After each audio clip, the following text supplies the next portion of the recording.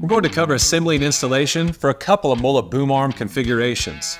Thankfully, your boom arm comes mostly pre-assembled, so it's only going to take a couple of minutes to get up and running. First, let's assemble the boom arm itself. Fully insert the PVC pipe into each boom arm pivot.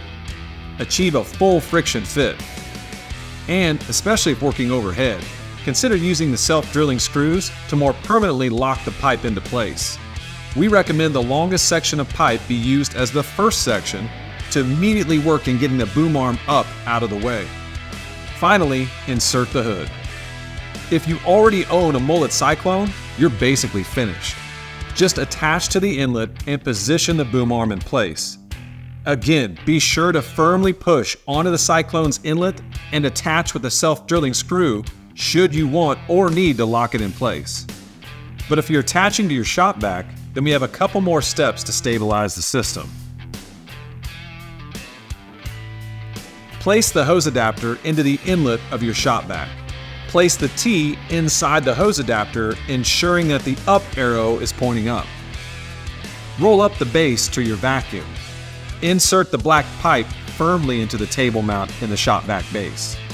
Using the PVC cut assist sticker, align the arrows on the T and the sticker and place that sticker onto the black pipe. Remove the pipe, make 2 quick cuts on the dash line, and then firmly seat the pipe into the top and bottom of the T. Now attach your boom arm to the top pipe. For more information on connecting to your shop vac, refer to your owner's manual. When attaching to your workbench top, use the included screws to affix the PVC table mount in your desired location. Take one of the sections of PVC pipe and insert it in the table mount. Next, take the T and insert it into that piece of pipe. Ensure your T is pointed up with the arrow at the top.